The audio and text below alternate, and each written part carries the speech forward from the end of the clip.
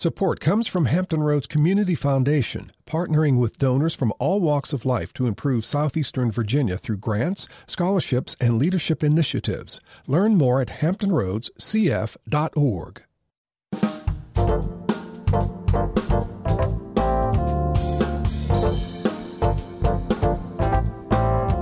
Hello, everyone. I'm Barbara Hamley. Neither of his parents finished high school, but the Crutchers had big dreams for their son, Ron. He's a leader in both the world of classical music and higher education. Up next on Another View, meet Dr. Ronald Crutcher, president of the University of Richmond and internationally renowned classical cellist. He's also an author, and his book is called I Had No Idea You Were Black. Stay tuned for a frank and open discussion of navigating race as an African-American leader. That's next on Another View, coming up right after these national, regional, and local headlines from NPR and WHRV News.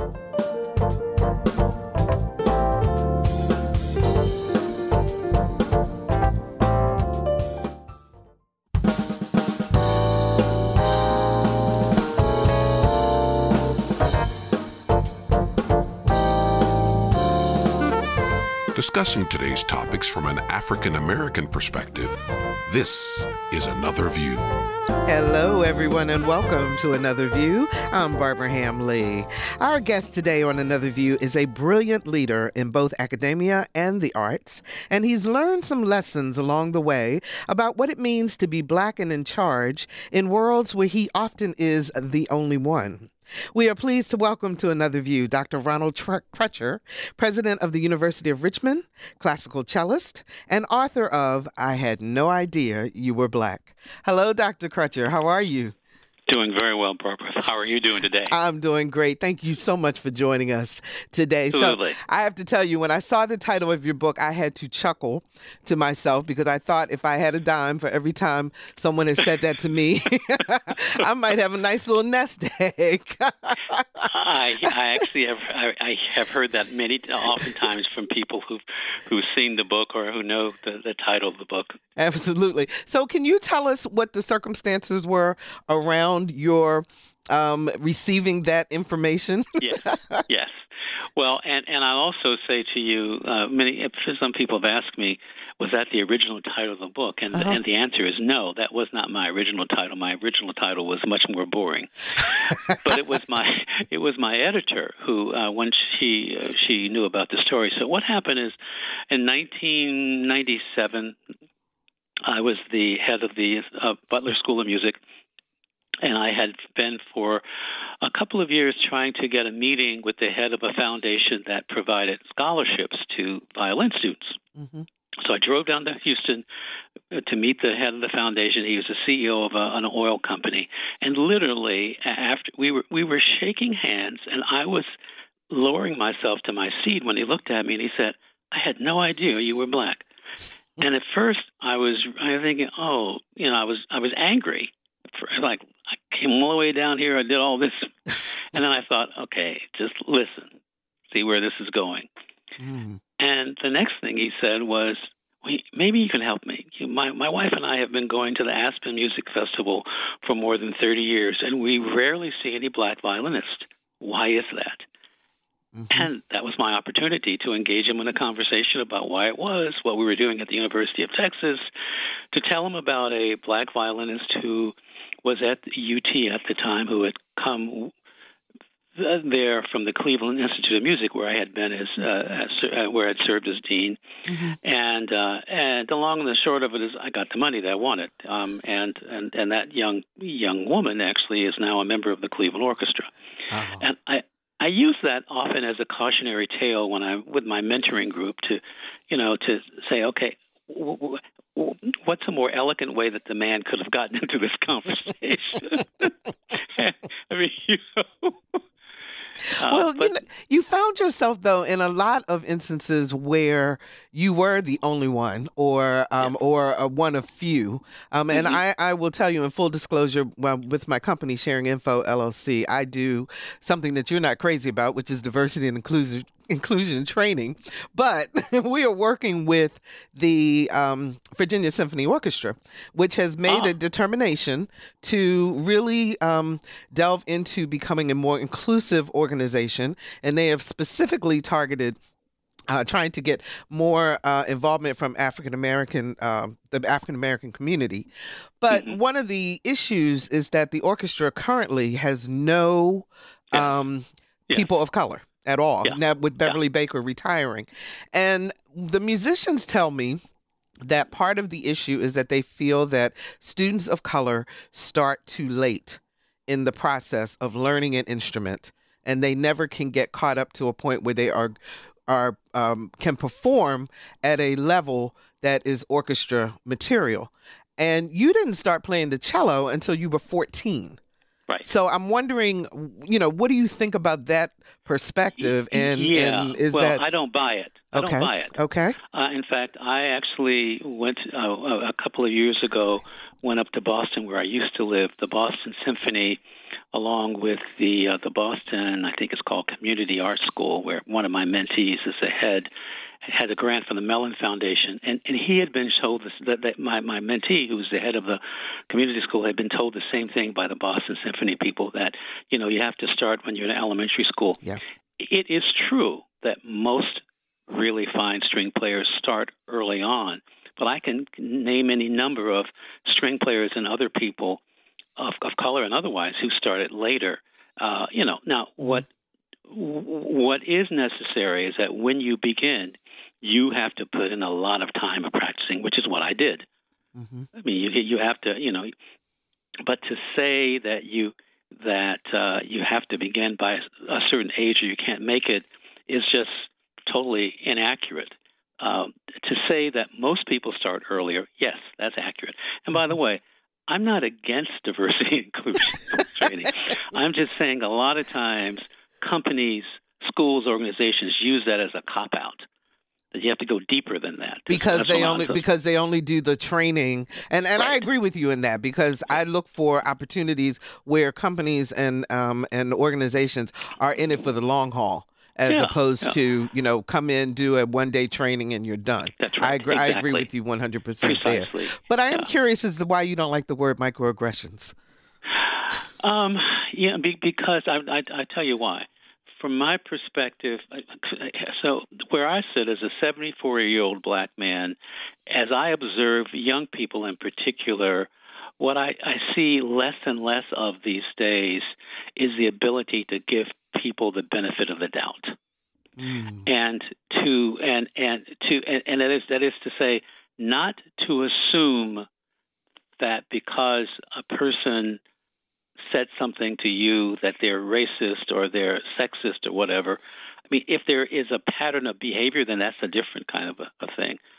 And so, for me, I guess the way I look at it is that it doesn't. I think if you focus too much on the microaggressions, you can very easily kind of mark people off your list who otherwise could become allies simply because they made a mistake or they took a misstep. So we don't give people the benefit of the doubt enough. Yeah. Well, I think and let me tell you why I think that is. Sure. Part of that has to do with the media, with the social media. It's canceling someone or unfriending someone. You can do it too easily, and so because my feeling is, if we're going to in this country find a way to really deal deeply and authentically and systematic, or not authentically, with the racial issues that we have faced for far too long, it's only going to be when people engage with each other and they use their heads and their hearts in that engagement. So your background was very interesting. You were 14 when you decided to play the cello, not necessarily because you loved that instrument in the sense of, I've got to play the cello. I wonder if you tell us a little bit about your growing up and how you got to become a cello player. Surely. So, I grew up in Cincinnati, Ohio, and both of my parents loved music, but neither of them was a musician. My father was an amateur singer. He sang in a men's group, but they encouraged me to participate in music. So I started singing at 6 at Zion Baptist Church. I sang a solo, and then I started singing more there. And my mother, had me take piano lessons. They sent us to hear the Cincinnati Symphony, to see the Cincinnati Children's Theater. But as you said, neither of my parents had gone to college. They left school before they finished high school. But they both had high aspirations for their children. So when I was in the 8th grade, I was in the Samuel Ogg Junior High Choir in Cincinnati, one of the best junior high choirs in the state of Ohio, conducted by Mr. Clyde Williams, the first black graduate of the Cincinnati Conservatory of Music. And the band director walked in and he said, "We have a program where you can learn to play an instrument this summer. I'd like to, is anyone interested?" And I raised my hand. I have no idea why I raised my hand. It just sounded interesting to me. There were 3 of us who raised our hands. And he said, "Come to my office after school." He gave us a test, and he said to me, "You have almost perfect pitch. You can choose any instrument you want to choose." I love the string instruments, but I thought if I played the violin, I'd have to stand up, and I was quite overweight at the time. But I thought, if you play the cello, you sit down. And that's how I chose the cello. Pretty practical. Very practical. Now, I'll tell you something interesting. And immediately, there was something about that instrument that just touched my soul. I fell in love with it. I couldn't put it down. I didn't even know. He allowed me to take it home. I didn't know what I was doing, so I actually broke the string. The first time, because I didn't know anything about it. But then I started taking the classes, and I practiced. I couldn't give it up. It was when it came time to go to Boy Scout camp. My father was a scout leader, and I'd been going to Boy Scout camp since I was 10 years old.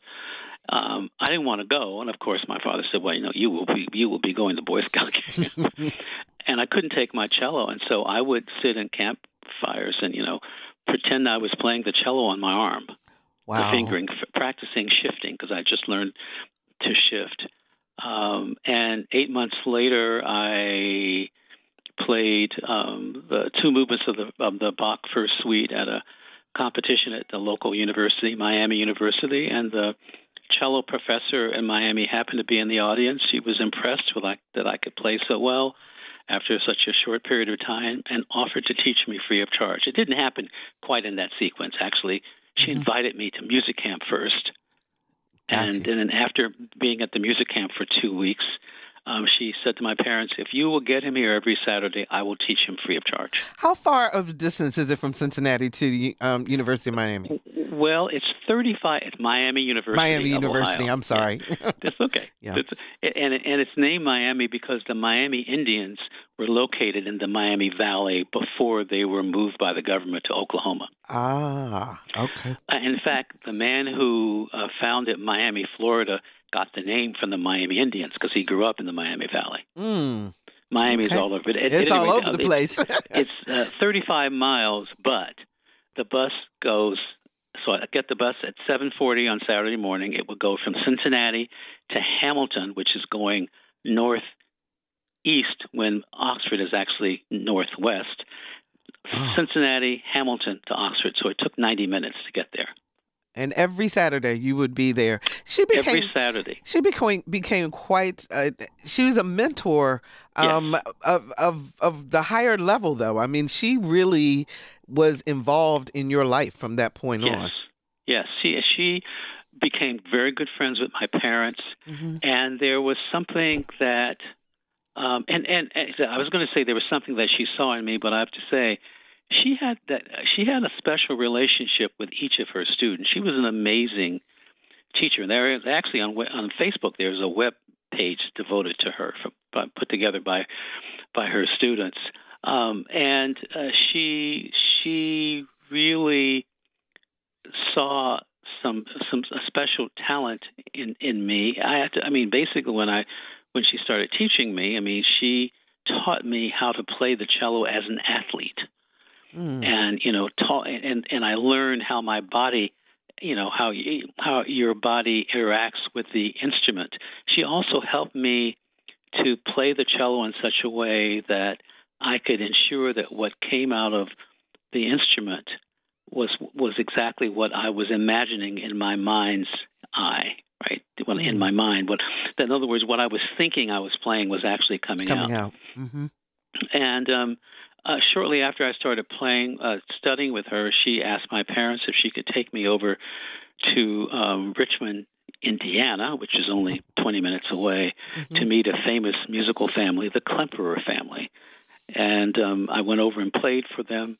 Mr. Klemperer had 4 children, and their youngest daughter was Erica Klemperer. I was 15 at that time, and she was 12. And if fast forward, she and I and her husband, Gordon Beck, have been playing in a trio, the Klemperer Trio, together for 40 years.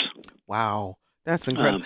When you were placed in all of these different, because you ultimately, I'm trying to condense the book into a short amount of time, but you ultimately wind up playing, going to various music schools and camps, and you wound up overseas, and you were always in these positions where there weren't other Black kids, or there were very few. What made you so comfortable to be able to function in those arenas? Well, there are a couple of things. One was really the fact that very early on, as you read in the book, when I was 7 years old, I had my first encounter with overt racism. And after that encounter, I will never forget, my father, when we got back home, he sat me and my brother and me down, and he said, there will be white people in this country who will not appreciate who you are because you're Black.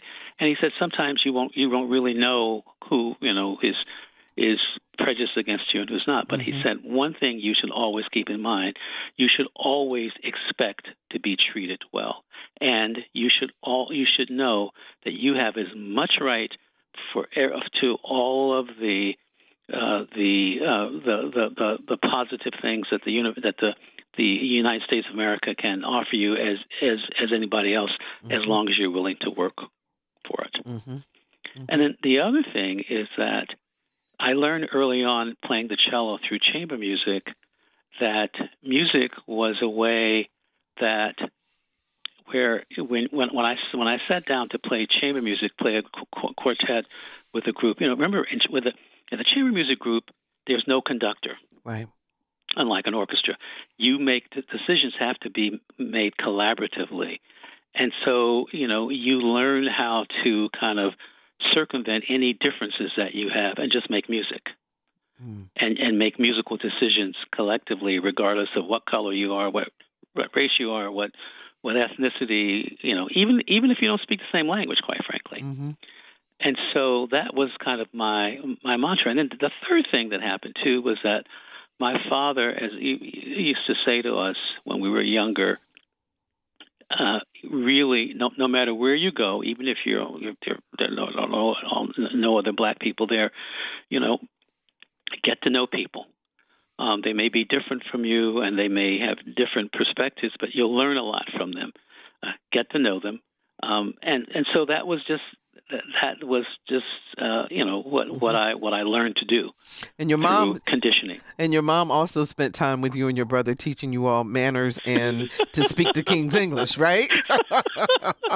Well, what I was going to say, I just this morning had said to a staff member, I often say to my colleagues, don't let A.J. Crutcher Jr. show up. My father crucified the King's English, and when I was little, I was really embarrassed by that. I mean, I learned I was able to tell him, thank God, we both lived long enough where I could tell him how much I loved him and how much I learned from him. I mean, I wouldn't be the person I am today.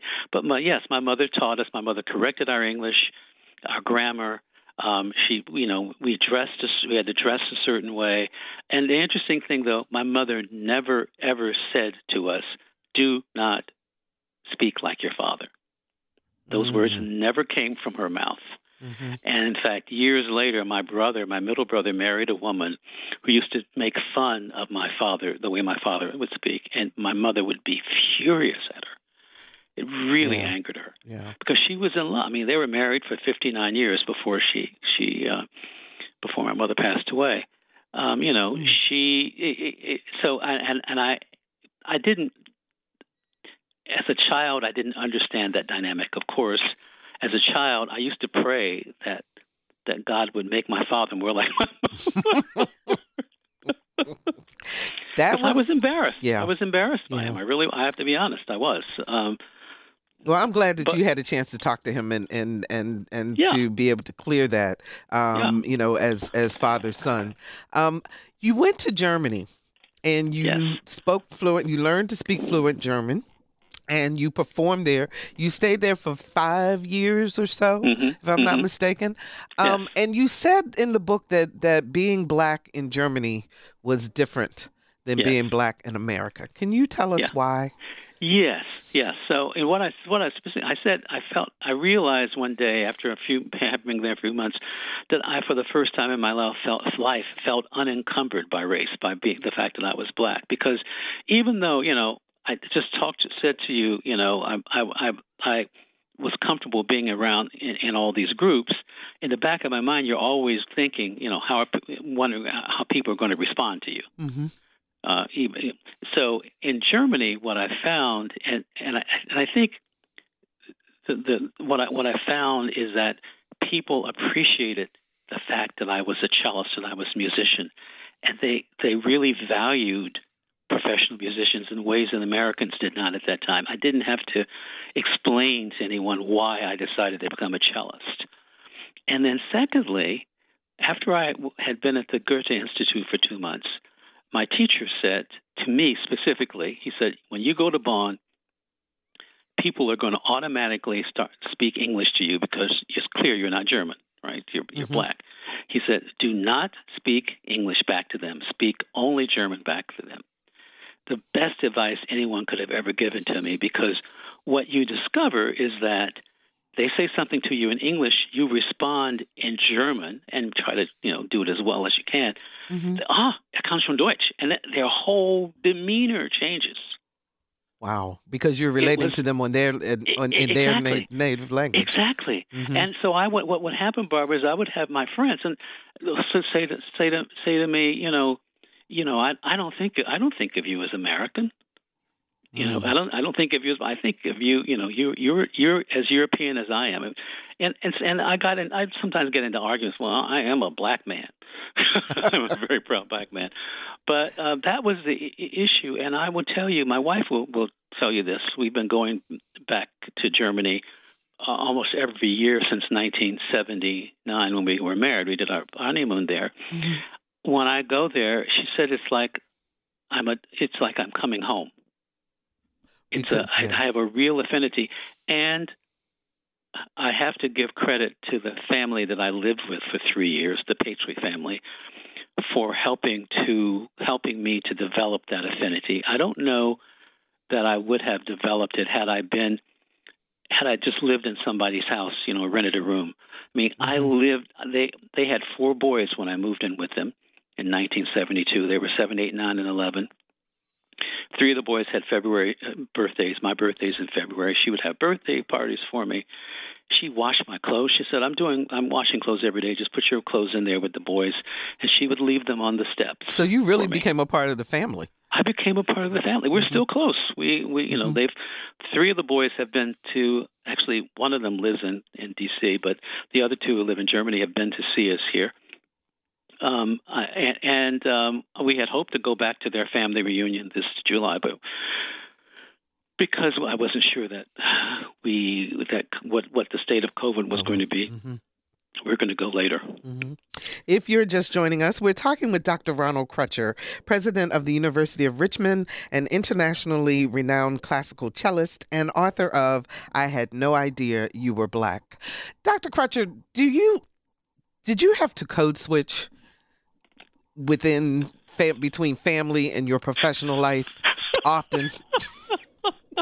You called it a different term, but I know you know what I mean. I know exactly what you mean. I know. Yeah. I mean, what I remember as a child, I have two cousins in Cincinnati, two female cousins, with whom I'm still very, very close, and they're not really even blood cousins. They're actually their mother was my mother's cousin's closest friend, and they're like a part of our family. But I spent a lot of time with them, and then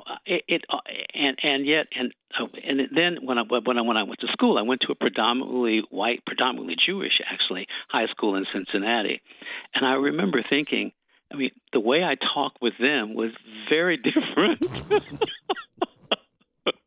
than the way I talked in school, and so I mean, it is what it is. I mean, you do that. Yeah, exactly.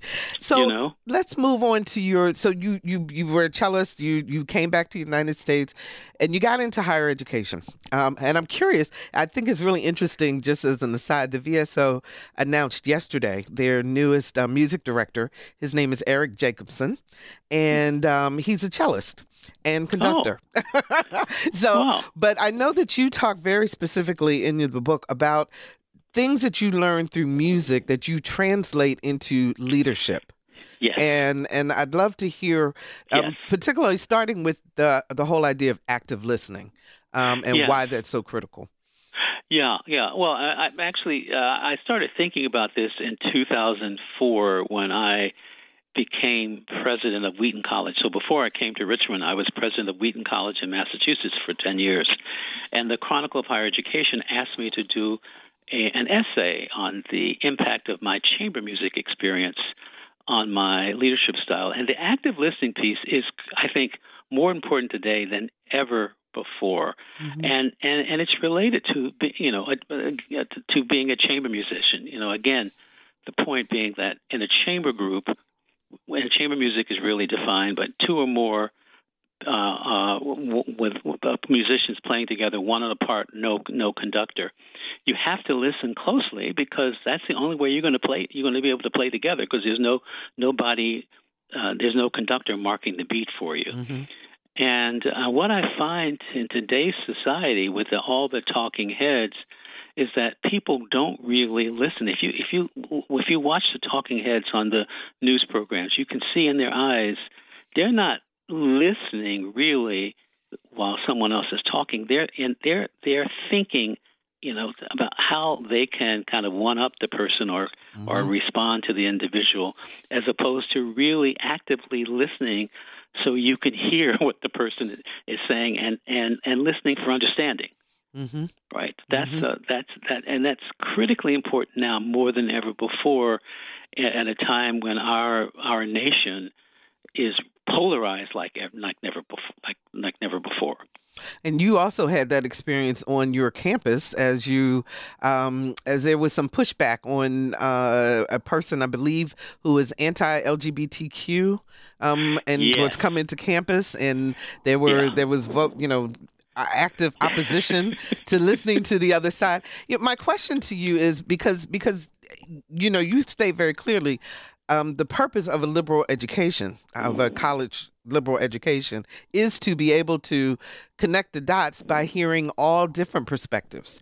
And my question, though, is how do you determine, or is it appropriate to determine whether someone is bringing value in their opposition or if they are spewing hate in their opposition?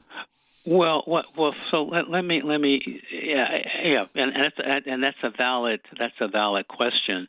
And what I would say in terms of speakers, so in terms of the person who came, he was an individual who'd written a book called, I think, something like When Sally Became Harry, something like that. His book had been cited. His name is Ryan Anderson. Mm-hmm. His book had been cited by several Supreme Court justices in cases. And so our law faculty felt it was important for our law students to hear this guy. Now, they did have a law professor who did a rebuttal, who provided rebuttal. And so to answer your question specifically, in terms of inviting speakers to campus, there has to be, from my perspective at least, there has to be an intellectually valid reason for wanting to have that person there. So, for instance, I can find no intellectually valuable reason to invite Richard Spencer to campus. Okay. Right? Okay. To me, there is no. I mean, he does nothing but spew hatred. Mm-hmm. So there's no reason. So there's no intellectual reason to do that. I got you. No, and the underlying issue with that I think you're getting to with your question is, well, a lot of what our faculty were saying, this guy Ryan Anderson is obviously anti-trans. This is going to be hurtful to our students. And so what I said in my response was, number one, in no way does his presence on our campus represent, in no way does it mean we're going to be any less faithful with respect to our focus on providing and sustaining and fostering a thriving and inclusive campus environment for our students here. And secondly, I don't agree with the person at all. However, our law professors feel that our students need to hear from him because his book is being used, blah, blah, blah, blah. I think the other thing is, too, that at the same time, I said in that letter, please reach out and support our trans and LGBTQ2 students during this time. Now, as it turned out, actually, what happens that people wore white shirts that came to protest silently and respectfully. That some had signs. The lecture took place as it was scheduled to take place, and there was a rebuttal, question and answered, and it came off. It was fine. I wonder, as a college president especially for a private university, fundraising obviously is an ongoing pursuit that you must do with others. And I'm wondering what your perspective is on what's going on with Nicole Hannah-Jones at UNC right now. She is the author of the 1619 Project with the New York Times. I've read most of her essays. I can't say I read all of her essays, but I certainly read the essays related to that project, which was magnificent. And it's clear that by not granting her tenure, this was a political statement. And the whole idea of the donor. The major donor for whom the School of Journalism is named, wrote emails apparently opposing her position as a tenured chair. How much? Oh, I didn't. Now that part I did not. Yeah, that just came out as from Inside Higher Ed, and apparently he lobbied against her being hired or being given a tenured position. And I wonder, how do you balance that as a college president? You've got a major donor. Clearly, he gave enough money that the school is named after him. And where does that line stop between what you do on a day-to-day basis and what the donor can control? Yes. Well, the line stops at when that donor crosses the line when he does something which is antithetical to the values of not your own personal values, but the values of the university. Gotcha. That's where it stops, as far as I'm concerned. And then you either try to work out something with the donor, or then you say, "Okay, I'm speaking for Ronald Crutcher here. Then we'll make arrangements for you to get your money back." That's a strong. Take your name off. And one of your five principles for effective leadership, you talk about the whole idea of building an ethical foundation for the work that you do. Yes. So you've got to be brave, huh? Yeah, You have to be brave, and and sometimes it's easier. I mean, I'm saying that to you right now, but Sure. but one of the issues then you have to deal with is you can get pushback from your trustees Mm-hmm. or from certain folks, and so then you have to really then you're laying things on the line. Yeah. You have to make that decision as to which you way. have to make that decision. Mm-hmm. And then if you can't, if the person's not rational enough, if they're that hard-nosed about it, because especially if you, I mean, I used to be in the University of North Carolina system. In fact, I started out. That's where I was promoted and tenured at the University of North Carolina at Greensboro. I know it well. I don't know what their track record is, but I would venture to say there are not many people of her caliber who've been brought in at the senior level who have not been tenured. Yes. Well, it'll be interesting to keep our eye on what happens there. Definitely. So, and we're almost out of time. So, I wanted to get down to your the 5 principles you say that are essential for effective leadership. It's develop a means of remaining focused, build an ethical foundation, build a network of developmental relationships. Race and gender matter, but they alone do not determine your fate. And don't forget to take out time for yourself and your family. How did you come to those 5? How about that? In an elevator speech. There used to be 7, actually. When I gave it, this is from a speech I gave back in 2006, and there were 7. I just thought through, it's rather, and when I distilled it down to 5 because I thought 7 was too many, quite frankly. But I mean, the first point of remaining focused, remaining centered is critically important because, particularly today, for anybody who's in a leadership position, given all the craziness that's going on, if you can't find a way to not allow the vicissitudes of the day to totally drain your energy, right? Then it can lead to real problems. And so it can, I say you can meditate, you can run, you can swim, you can pray, you can do yoga. I mean, there are lots of different ways to do it, but it's based on this Quaker saying of, this Quaker notion of centering. And I often make the analogy, you remember the little bozo dolls? Yes. Are you old enough? I'm old enough. You hit the bozo doll and it comes right back up to the same place. Yes. That's like centering. Okay. Anything that knocks you off your feet, you can take a deep breath, go meditate, and you're right back. And you're right back where you need to be. Yes. Yes. I hadn't thought about that doll in quite a while. Yeah. And then, ethic. I mean, just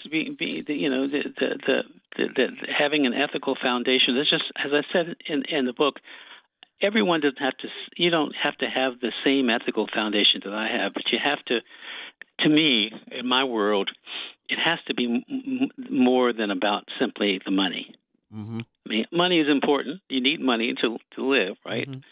And you're not always going to be in a position to make that determination, because at the beginning of your career, for instance, it might not be wise to do that, but ultimately that should be your goal. Okay. And the developmental relationships. What's the difference?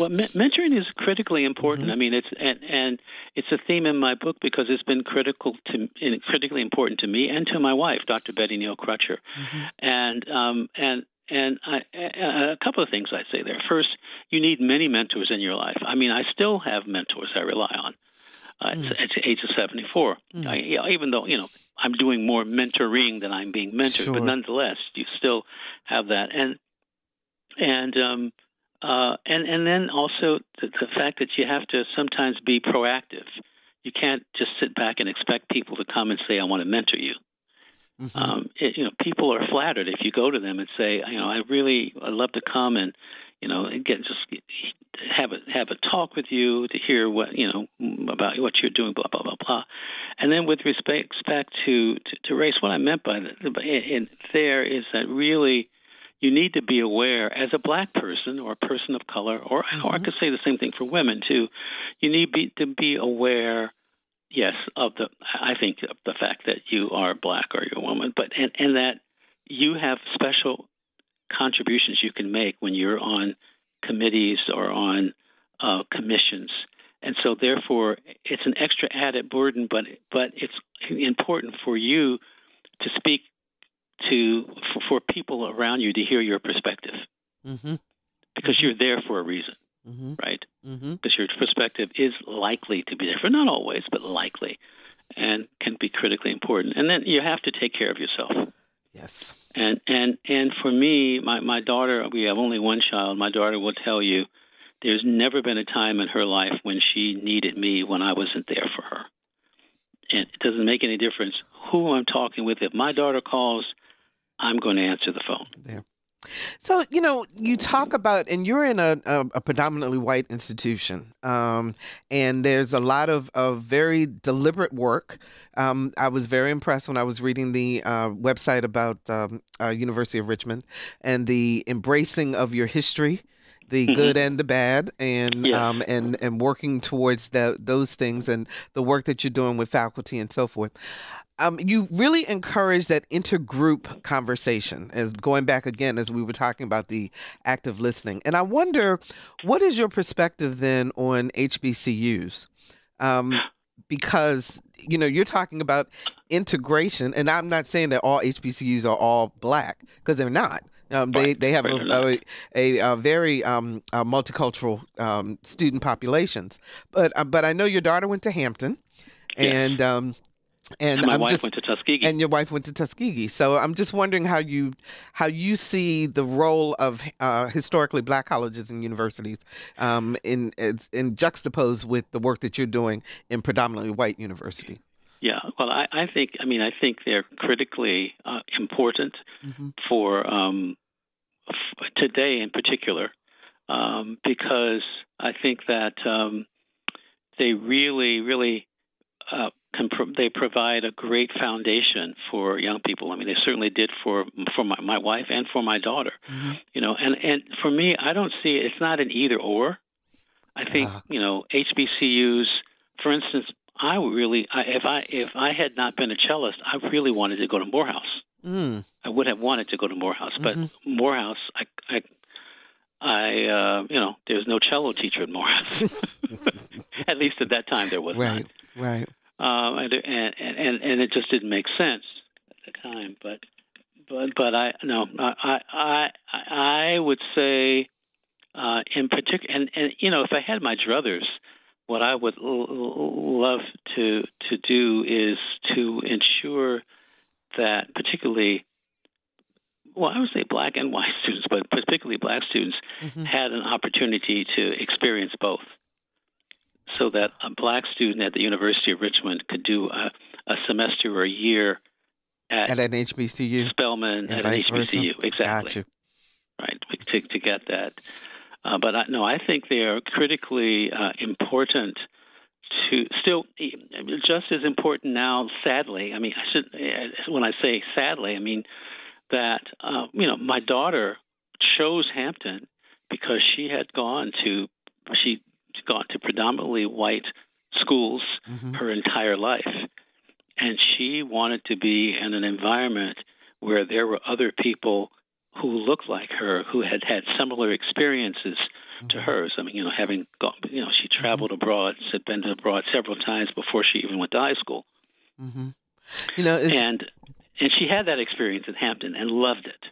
That's interesting, because I did the same thing. I went to predominantly white schools all the way up to college, and I went to Bennett College because I wanted yes, I'm a Bennett Bell because I wanted that experience and that connection. And so I think that's important.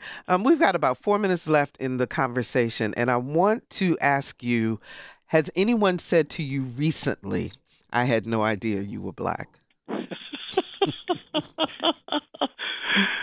Let me think. Has anyone?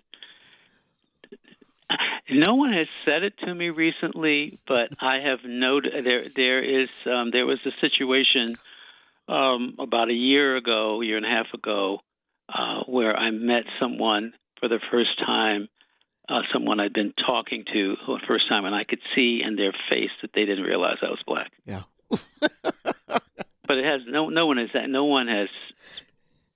No. That's the only situation. Do you think? Although I can tell you this, I have had conversations with folks. I'm trying to remember a conversation where it was clear to me that the person didn't know I was black. On the phone, were you talking to them on the phone? Mm-hmm. On the telephone, because they started talking about George. Oh, and I listened for a while. And I said, "You do realize I'm black, don't you?" Silence at the end. Well, I was. It is so funny, Dr. Crutcher. I had when I was working in Baltimore back in the late '80s, and make a very long story short, I was talking to a woman. She told me on the phone that she hated black people. Oh, Lord. And when I told her I was black, she said, "Oh, my God, I thought I was talking to a white woman." And she just came right out. She did. She just really came out with it. So in the last 2 minutes, what advice would you give to people who are climbing the ladder, who are trying to work for change and to be as inclusive as possible? What would you tell them? Well, what do you mean, black or white, or just in general? Just in general, because it needs to go on both sides. It can't just be black people going to whites and whites going. It's got to be both. So what I would say is that just don't ever make assumptions about another person's background, perspectives, or even what Don't take at face value something that person says. But be open. Try to get to know them. Ask questions, and then listen. Listen for understanding. And even what I say to my students all the time: when you sit down with someone with whom you do not agree politically, religiously, whatever, the goal is not necessarily to change their mind. The goal is to listen closely so you have a better understanding about why they hold that particular perspective. Mm-hmm. Mm-hmm. And then you walk away. I mean, you don't have to be you don't have to be best friends with everybody. Exactly. Or even friends with everybody. Exactly. The name of the book is "I Had No Idea You Were Black: Navigating Race on the Road to Leadership" by Dr. Ronald A. Crutcher. Thank you so very much for joining us on Another View today. I really, really appreciate it. It's been a pleasure. Thank you. I hope to meet you someday. Absolutely. Me too. You take care now, and we'll be right back. Uh-huh.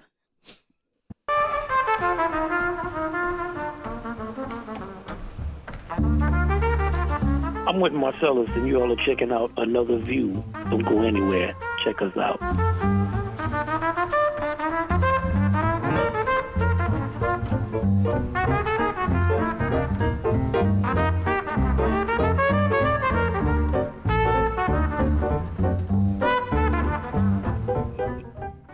And welcome back. Whether he's playing, composing, or teaching, Dr. Harvey Stokes is all about the music.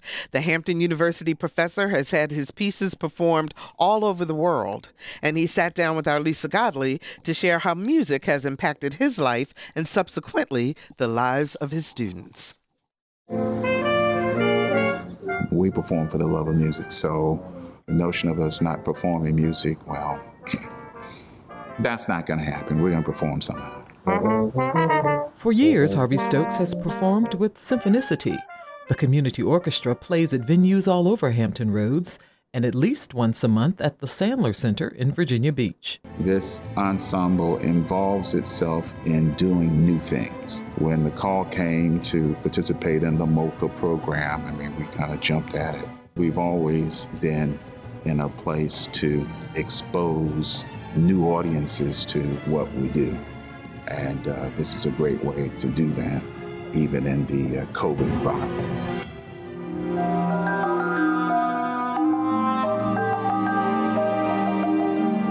I had a brother. He played the tuba, he played the oboe, and he was a dancer in Broadway musicals and did a lot of acting in Broadway musicals and so forth. So I watched him like a hawk. And one day he said, I'm not going to play the oboe anymore. So he gave me his oboe. He taught me a few notes, and that's when that bug started happening. When he's not playing, he's composing.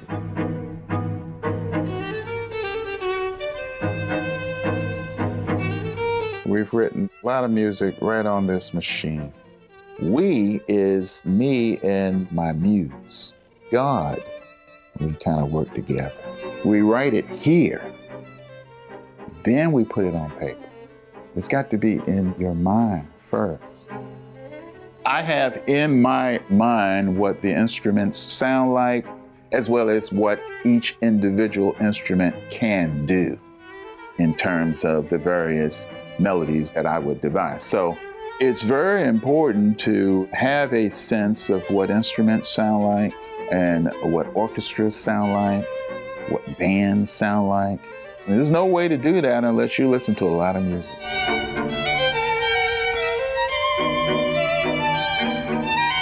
We are approaching about 70 compositions. We try to write 3-4 pieces a year. Sometimes it ends up being 2 pieces because of the length aspect. I mean, if you're writing a symphony, it kind of takes a while. I got to Hampton U in August of 1990, and I've been at Hampton, 31 years? The third component in his love of music comes through teaching, something that had to change when the pandemic hit and music classes went virtual. It's good to see everybody here at Hampton. Let's see if we can get our review done today so we can give you a test on Friday. There is this band, it's called the Fuzz Band. They tell this story, you know, a lot of their music they wrote as a result of chord progressions they learned in my theory class.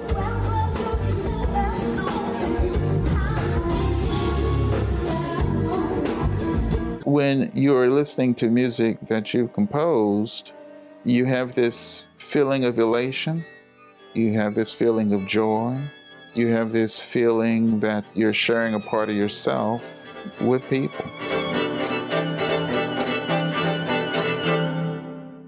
For Another View, I'm Lisa Godley.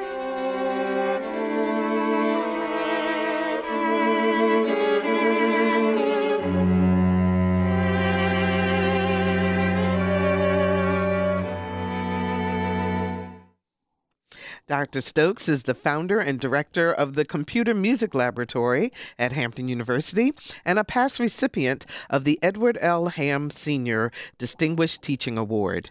He says he can't wait to get back in the classroom this fall for face-to-face interaction with his students. Thank you so much for spending an hour of your life with us here on Another View. If you'd like to hear this show again or share it with a friend, please visit our website, anotherviewradio.org, and download the podcast. And don't forget to sign up for our eView newsletter. It's a once-a-week reminder of upcoming shows. We're on Facebook, so like us.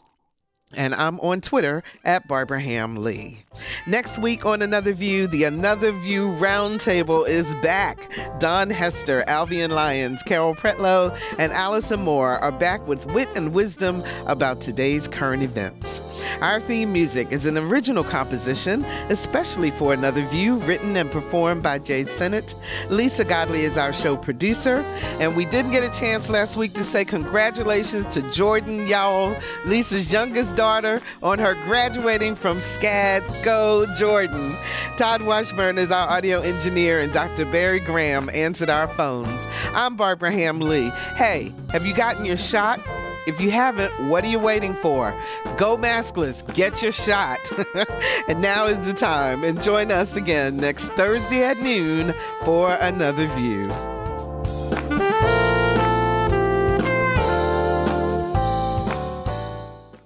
Support comes from Hampton Roads Community Foundation, carrying out your charitable wishes forever, whether it's helping shelter animals, feeding the homeless, enhancing the arts, or supporting students. Learn more at leaveabequest.org.